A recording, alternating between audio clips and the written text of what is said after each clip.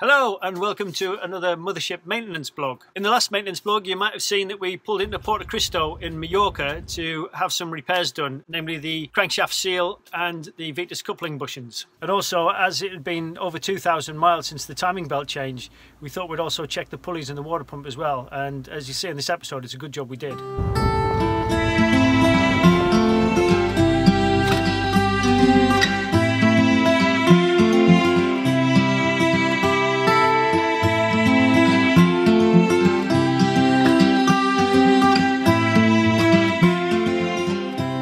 I'm up for a bit of DIY, as you know, but because the marinas are so expensive in that part of the world, I didn't want to be sat on the dock for weeks on end while I try and figure out how to do the job and to source parts. So Torsten, the engineer from Yacht Concept Mallorca, came on board, who agreed to be filmed and talked me through the whole job as well.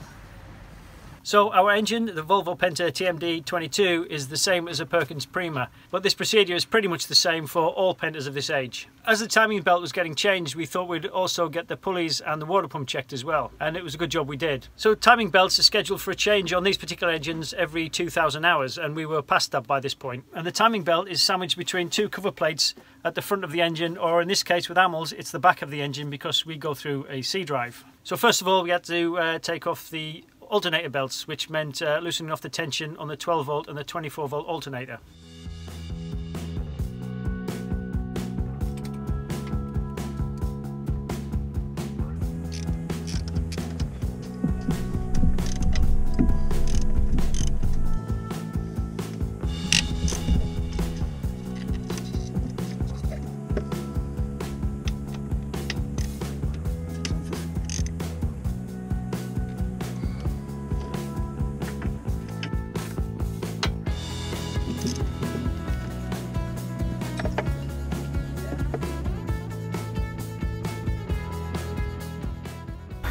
The original installation Volvo, and this is the short 24 volt installation. Okay. Then it's just a matter of removing the outer cover and revealing the other pulleys and the timing belt itself. So in order to get the outer casing off, we had to take off the water pump pulley first.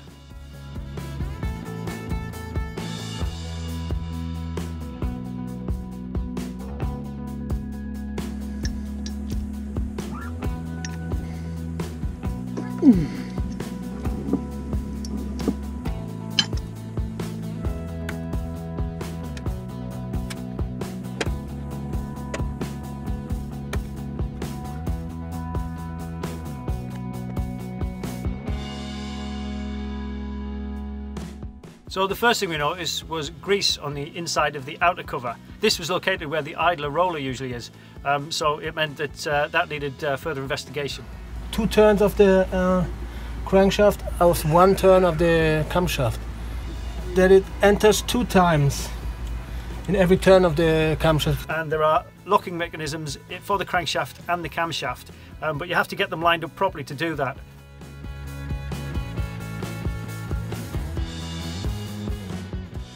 So there's 2 locations for a locking pin. There's one on the flywheel housing down here, and the other one is just on the top here on the camshaft. And in this case we just used a couple of drill bits. When it reaches the hole, then it goes in. It's in. And it's in. So next came the crankshaft pulley. I think there's an extra pulley put on the end of this to accommodate the extra 24 volt belt.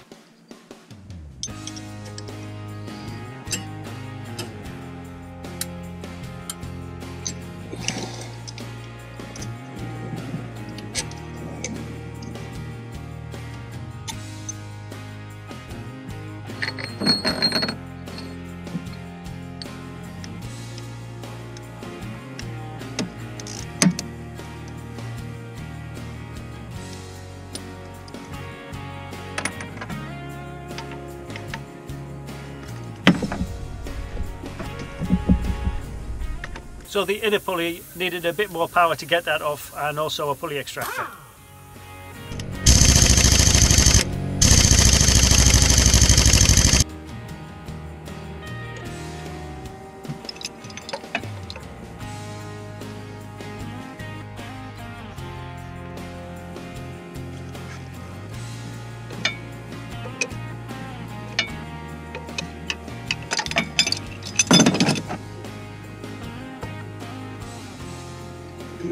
So before going any further, he took some pictures of the setup of the pulleys.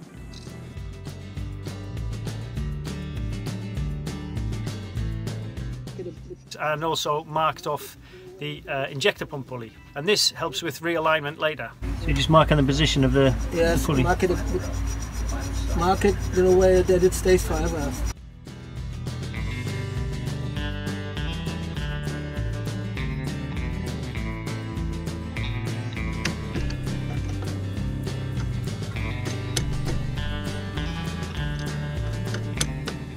Then he removed the tensioner pulley.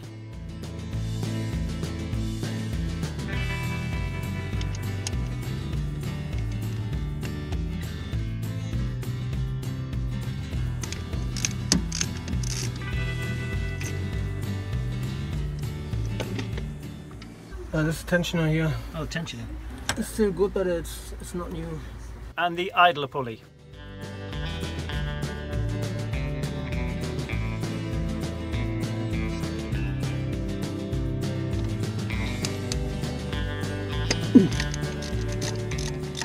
And finally we got to the timing belt, which wasn't in too bad a shape actually.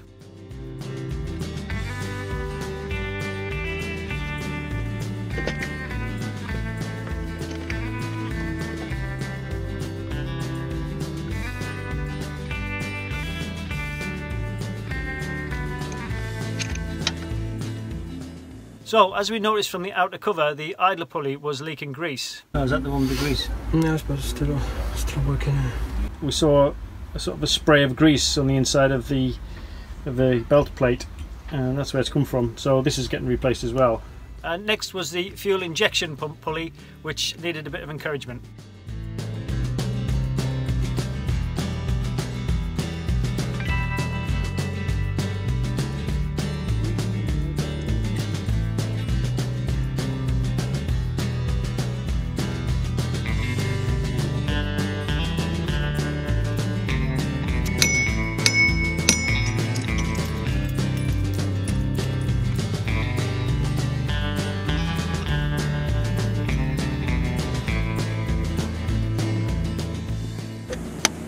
Some tape around here to not get lost in this connector. And then the camshaft pulley.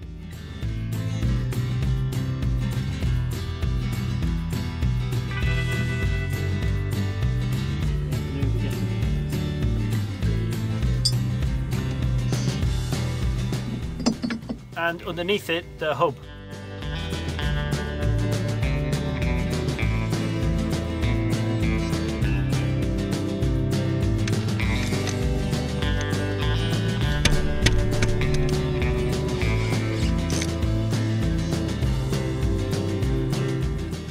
This thing here can get loose, I have to take care, this is important. And finally we got to the inner cover housing.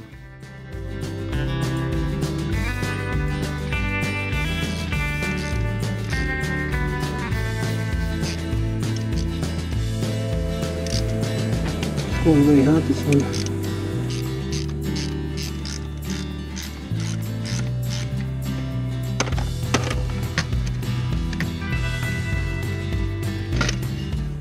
It has to be really clean and dry.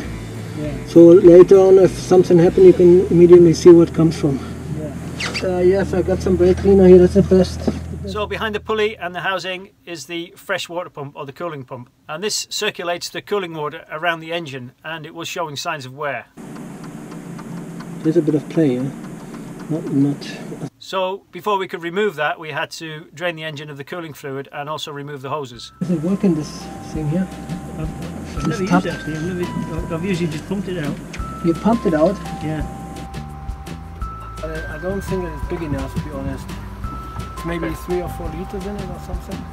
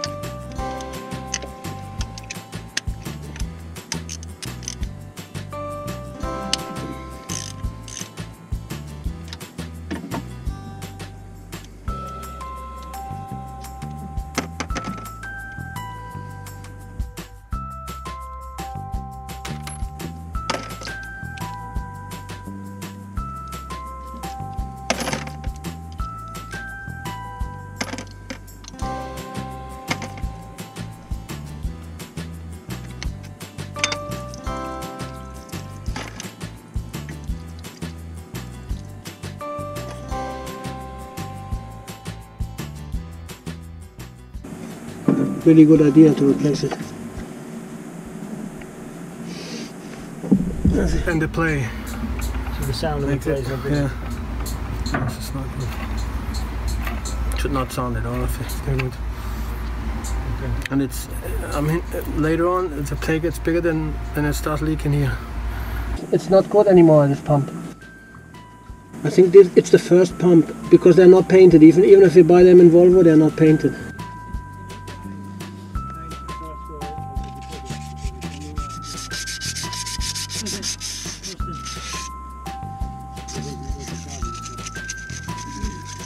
No, it was completely loose. So we've had a busy day. We've taken off all the pulleys and the wheels, and we've also taken off the water pump, and this was probably the most expensive surprise of the day. It's not too bad, but it's a bit rusted up and there's a bit of a play in it. It's on its way out, so we've decided to go ahead and replace that. So it's Monday morning. We spent 2 days in the marina without any work, so it's 140 euros just for nothing really. So we're a bit anxious that we might have to spend another night here if we don't get all the work complete. I think it's about 9:15 and the engineer should have been at 8 o'clock, and then we thought maybe we got it wrong, maybe it was 9 o'clock, and now it's 9:15, but it's just the way it is at the moment. So as I mentioned in the last maintenance blog, it's always best to source the part yourself because it's usually cheaper. But on this occasion, obviously we didn't anticipate everything that was going to be found on the engine, and so we had to buy it through the main Volvo dealer, and obviously prices are a premium. So with the extra parts and the extra time needed, and also the extra time in the marina, we racked up quite a bill on this occasion. Maybe you can buy it somewhere else for 40 euros or so. Yeah. And then it was just a matter of putting everything back the way we'd found it, hopefully, with the new timing belt, the new idler, the tensioner, and also the new water pump. Maybe if it's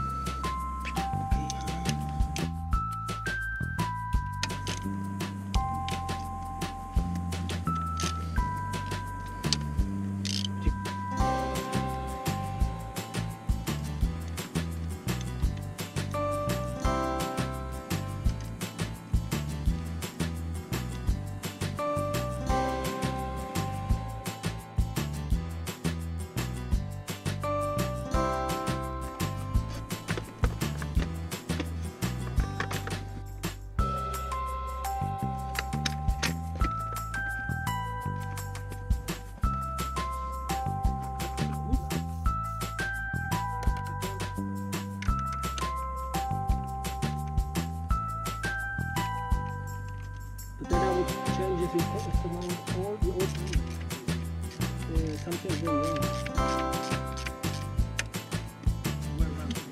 It's off this one. My worst nightmare.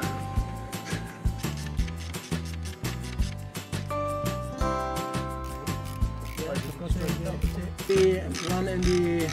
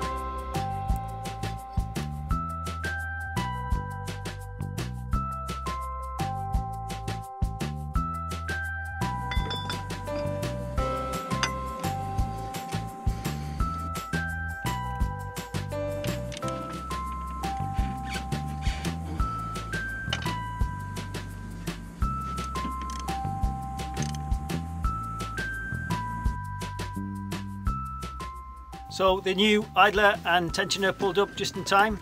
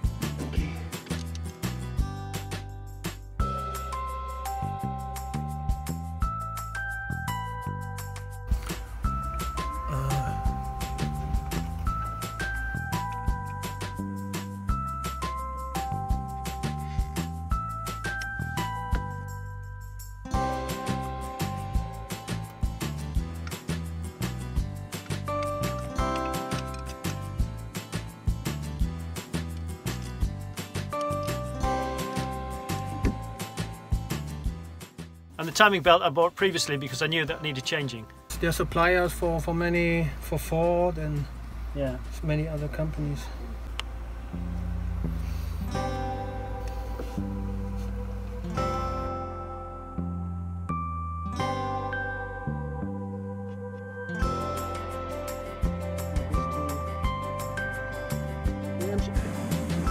Would be going this direction and not in this.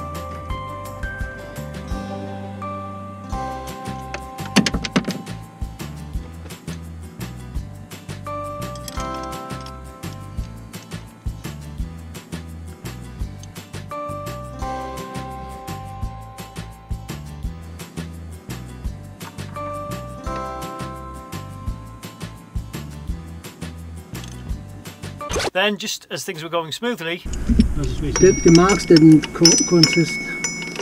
somehow, despite marking the injection pump pulley, we'd managed to put it on the wrong way round, or we'd turned the shaft. So even though the marks were lined up, the shaft had turned round. So that had to come off again, and the timing belt with it. There are two possibilities to fit in here or in here. Oh, see. Okay. So even when you mark it here on the outside, because this was the position we had here on the consistent to mark on the cover, Yeah. the shaft could be turned 180 degrees. Oh, And then see. it's the other way around. Okay. But in this case, it wouldn't consist, the marks. It's not really like it should be. Put it the other way around. And let's test it. It looks better. Okay. Then, as with every job I've ever known, screws go missing. But I brought 2 screws and I now only have 1 screw. And it's nice to know that it happens to the professionals as well as us DIY people as well. Things that don't disappear, they can't disappear. But eventually we got everything sorted out.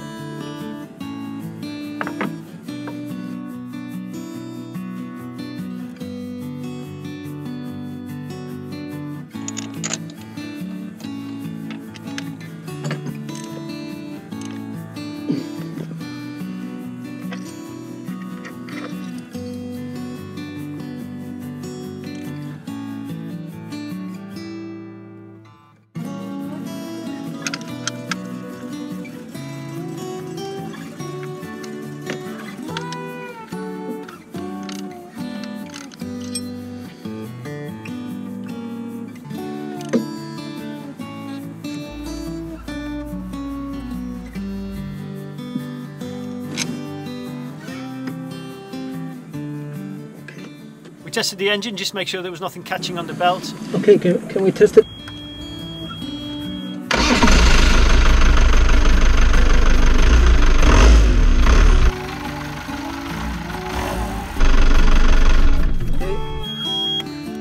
And we tensioned the timing belt properly. 4 pistons.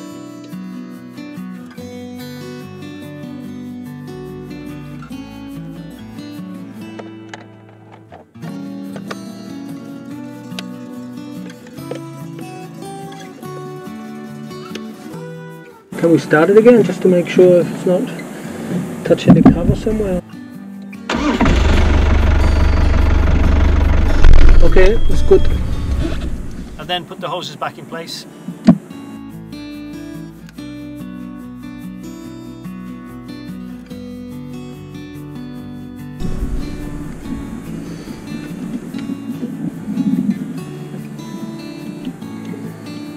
The inspection hatch, the water pump pulley,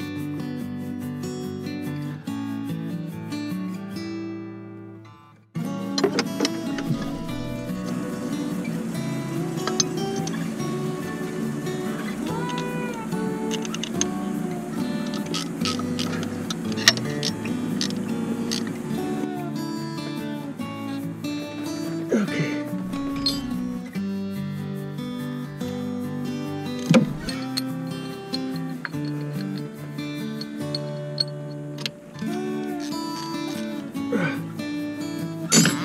and the new alternator belts.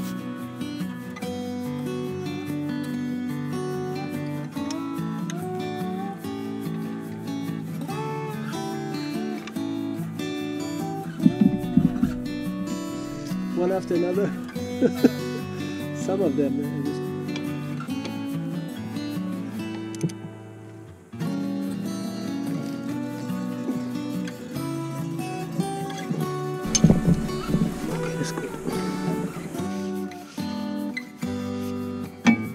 And then we put the engine cradle back together.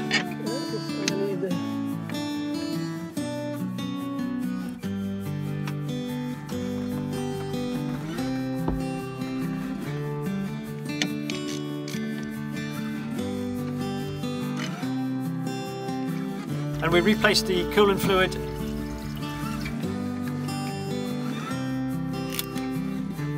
and then got out of the marina before it cost us any more than it already had. And wish you a good trip. I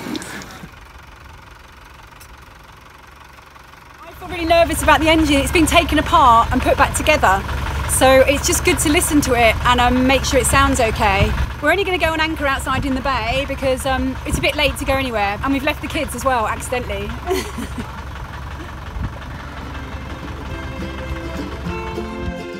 So thanks for watching. Thanks in particular to our patrons who keep us going. If you found it useful, give the video a thumbs up. If you want to buy me a coffee or beer, I'll be most grateful. You can do that by following the mothership links to the PayPal page or the Patreon page in the description below.